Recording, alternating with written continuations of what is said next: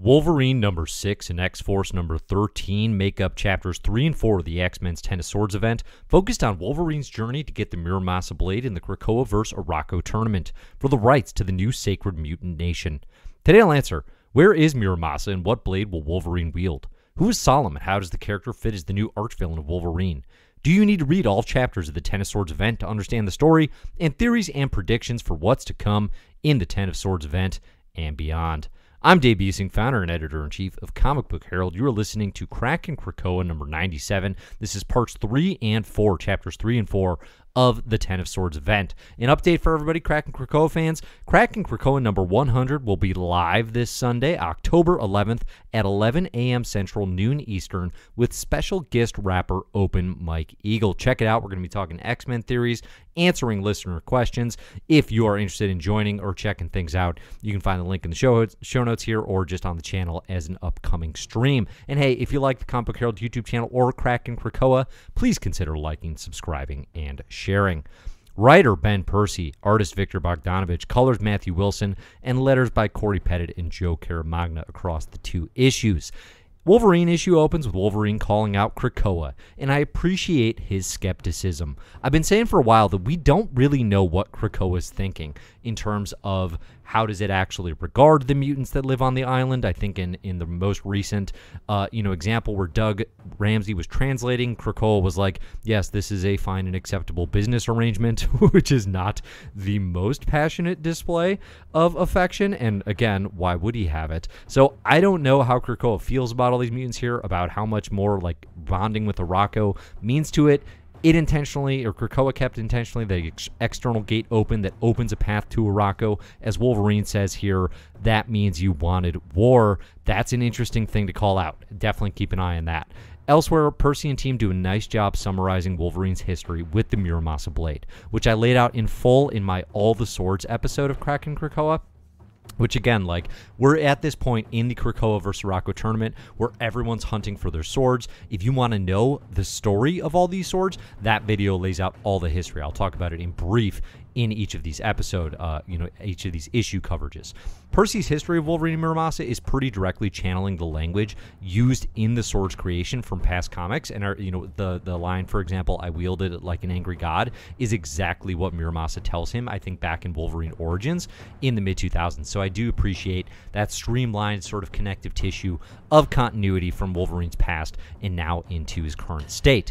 So through this, Wolverine knows he needs to find the blade. He stabs Silver Samurai until he'll tell him what he knows about the blade. Silver Samurai begrudgingly gives him some information, and essentially what we find is Muramasa has gone missing. So Wolverine hits the streets searching for him. There's a beggar whispering kimono, which translates to beast, actually, and we see throughout this, language recurringly saying, okay, it's going to be the beast of the hand that is connected to his disappearance.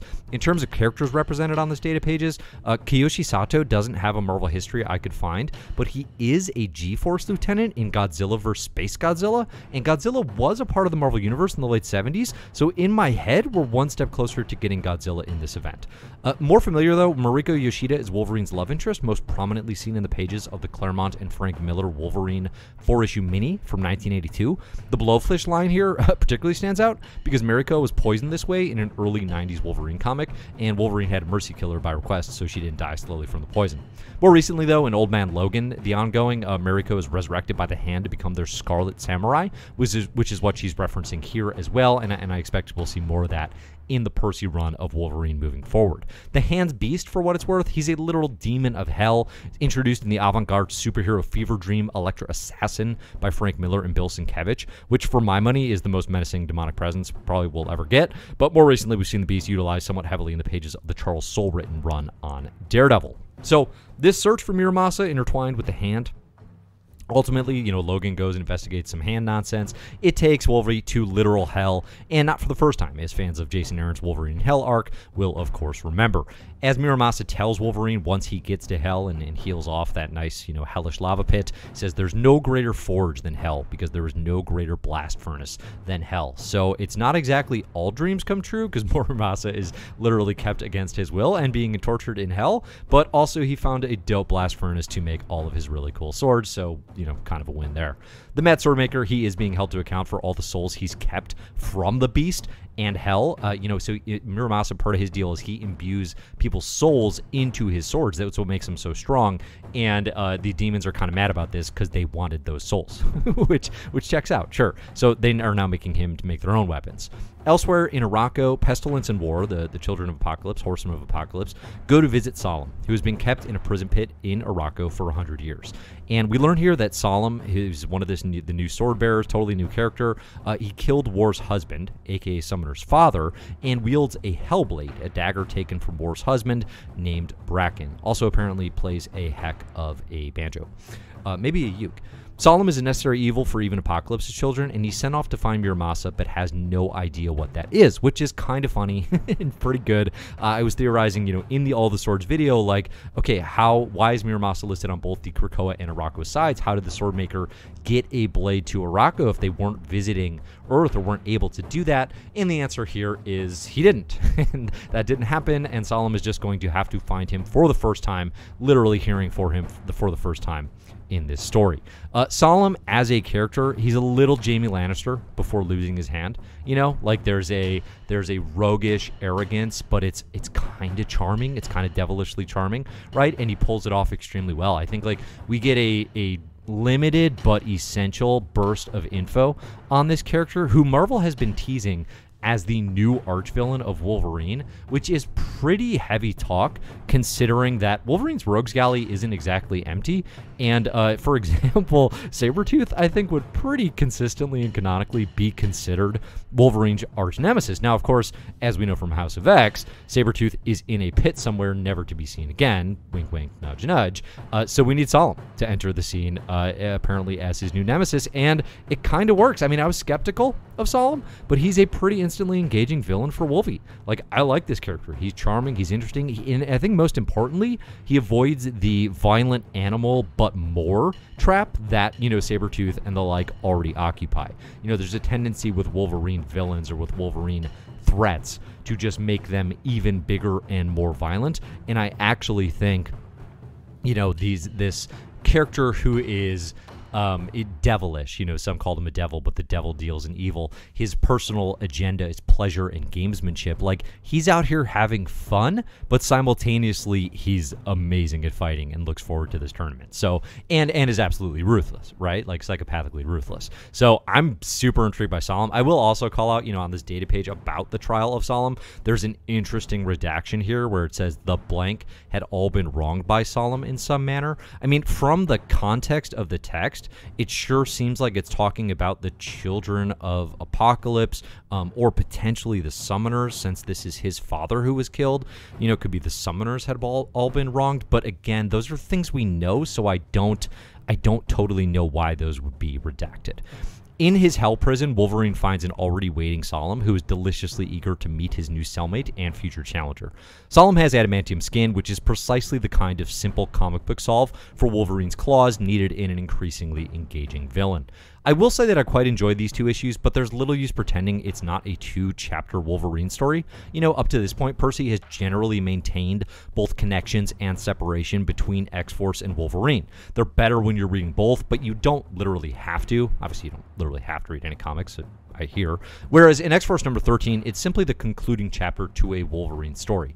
Again, part of the Ten of Swords contract is submitting to this all-or-nothing proposal of a 22-chapter event, and I'll talk about that a little. But if you're just reading Ten of Swords, you'll probably be just fine from context, but you're clearly missing chapter 1, right? If you read just if you're just reading the X-Force bit, like that's a series you're reading, you'll get what's happening, but Wolverine sets it up very deliberately, and from memory, there's nothing else X-Force related that happens in this book. Like, I don't think we see any other members of that team. Muramasa makes 2 blades for a demon wedding ceremony, and he is then stabbed with them at the ceremony, and they are imbued with his soul. So again, this fully cements how Krakoa and Arakko each have a blade from the Master Swordmaker available to them. And there's a distinction here that the blades are not the same weapon, the same Muramasa blade that Wolverine wielded previously in Marvel history, which had a piece of his soul, and which was used, I think, most recently in the pages of All New Wolverine, turned first into bullets and then into a Muramasa armor. No, that was a different. That was using Laura Kinney in Deccan's soul by Muramasa. So that's actually a different thing. But that's in the Orphans of X story, which is cool and worth reading. But these are different. These are different sorts. Solem takes both blades in the, kind of in the melee, but he offers one to Wolverine for a price. Now, we don't know what Wolverine had to give up, but he did, and now has his sword, which I have to say, given the little that we know about Solem, cannot be a good thing, right? There's no way he did that for a small cost. The other tease here, the Beast is none too happy with these Wedding Crashers, and while I don't necessarily expect to see him again in Ten of Swords, I will bet he's a major player in future Wolverine arcs, especially given just kind of the character's connections to the hand throughout history. At the end of the day, we have our second sword retrieved. Magic already had the Soul Sword, so she's been waiting in the Select Your Player lobby for what feels like weeks now, which is just the comic schedule. I suppose it's only been like a day in Marvel time because they all have 3 days to collect all these swords. Now, I'm not sure the data page for the Muramasa sword offers us much new about the blade, other than the reference to it as a key between worlds. I don't know that we've really seen it used in that context before, like that it could actually transfer perhaps between Arakko and Krakoa, and certainly with Otherworld in the mix, right? Going to other worlds is an important thing. It's an available and possible thing for these characters at the moment, so that'll be interesting to see developed as well. While it's tempting to really dig into each region of Otherworld as the data pages are unveiled, especially when we're talking our boy Mad Jim Jaspers, I'm going to save all these together for a History of Otherworld overview once we have a page for each region. I will say that both the Crooked Market, Infuri, and Mercator, the realm mentioned in Marauders, continue to lay groundwork for interesting possibilities regarding multiversal reality refugees, aka what does Krakoa do with the mutants of the multiverse? Likewise, Hickman's Secret Wars influence is very strong in these pages, with residents of the Crooked Market fleeing incursions from his 2015 Marvel event. Otherwise, since both the Crooked Market and Infuri reference elements of the Alan Moore and Alan Davis run on Captain Britain, I really recommend checking out my deep dive into that run if you haven't read it, and all the surprise Ten of Swords connections that will enhance your read of this event. It's very clear that the Marvel staff is interested and engaged with that mythos of Captain Britain, and you can't really get it anywhere else as effectively as that run. So I definitely enjoyed reading these chapters. I do think we're likely to find that Ten of Swords can be greatly reduced for fans less addicted to reading every issue. And by reduced, I mean like you probably don't need to read all of this. Every issue between X Factor number 4 and the middle Ten of Swords creation of issue has the potential to be a hero hunts for sword story, which if you're strapped for time, cash, or whatever, can likely be pretty easily skipped for the main plot. Again, this is theory. Don't get me wrong, you'll not only miss good comics doing this, but a lot of important characterization as well, right? If you skip Wolverine and X-Force, you won't have the same feel for Solem. But otherwise, I'm kind of guessing the essential components of this event are going to be the bookend issues, X Factor number 4, and maybe the Excalibur and X-Men issues, since those are being written by, Tini Howard and Jonathan Hickman, who are co-writing the main event. But, those could be sword gathering issues as well. So personally, I'm reading everything, and it's worth it, but I know a lot of folks are worried about 22 chapters, so it feels worth calling out. Next up is Marauders number 13, the issue that came out today. The Krakoan in the end of X-Force reads A Queen Returns, which of course teased pretty clearly that Storm's going back to Wakanda, which I definitely called when I was talking about Skybreaker.